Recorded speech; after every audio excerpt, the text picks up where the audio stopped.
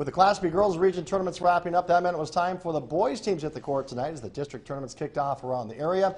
At the Minot Auditorium, the District 12 tournament tipped off this afternoon, and in the opener, top-seeded and defending district and region champion Bishop Ryan met up with South Prairie. So let's head to the auditorium for this one. The Lions will jump out to a quick lead. It will be Mason Hedberg getting things going here as he knocks down this three just like that with 6-0 in favor of Bishop Ryan.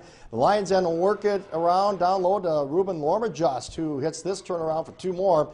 The Royals trying to stay close here. James Hood with the pull-up jumper. That made it a 13-4 game, but the Lions hitting on all cylinders. Shanaza Udekwe across the lane hits the floater, and then how about here? Ben Bull with a pull-up long two. The Lions go on to win it 66-20. The second game of the day featured the Des Lacs Burlington Lakers and the Our Redeemers Knights. First quarter, the Lakers' Dante Gunville with a pull-up three, and Des Lacs Burlington takes a 5-2 lead. The Knights answer right back here. Zach Hendrickson hitting a three of his own.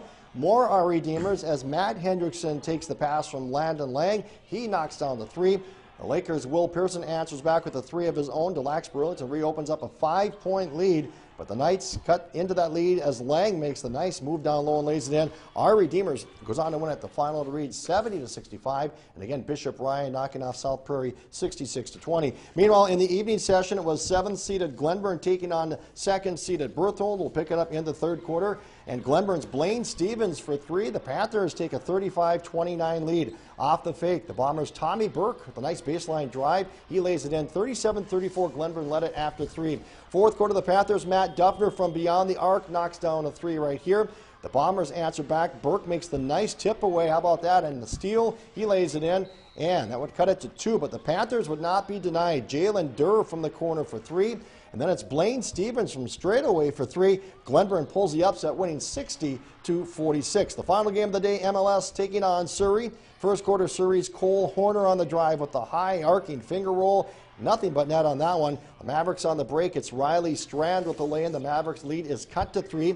Here come the Mustangs on the break. Cody Fuchs through the defense and a nice scoop shot there. But the Mavericks would pull away. Isaac Unlin with this pull-up one-hander gets it to go. Later on the break, it's Ryland Phelan over the defense. As he drops it in, MLS goes on to win at the final read 53-42. And again, Glenburn over Berthold 60-46. Other action around the area, District 11, it was Botno over Westover Newburgh 69-22. Velva down Drake Adams 63-61. Nedrose losing their game to TGU 60-53. Elsewhere in District 10 action at Washburn, it was Garrison losing to Underwood. The Comets winning at 61-36. Wilton Wing over Center Stanton 60-31. Elsewhere, District 15 action at White Shield. First round play saw White Shield down Alexander 66-27. It was also partial over North Shore Plaza 39-34. Newtown over Trinity Christian 66-40. And Mandaree down Trenton 72-37. District 16 action at Ray. First round. Kenmare over Burke County 52-37. Powers Lake, it's Tioga 60-26. Stanley over Divide County 57-24. West Region play-in game tonight. Dickinson over St. Mary's 52-42 on the boys' side. On the girls' side, play-in action in overtime. It was Watford City getting Dickinson 64-61 and Jamestown over Belcourt 79-53. State hockey tournament going on in Fargo. Consolation round. Minot High losing their game to Red River 2-1. South got Mandan in the consolation round 9-1. Semifinals, Central over Bismarck 3-2, and it was Davie shutting out Century 4-0. On the girls' side semifinals, Fargo North-South wins at 4-1. Bismarck Blizzard over the Davies Eagles 4-2. Consolation round, Dickinson over Minot High 3-1, and Red River got Devils Lake 5-2. NCHC action, UND over Minnesota Duluth 4-1, and it was an NAHL action, the Minotauros down in Aberdeen 3-2.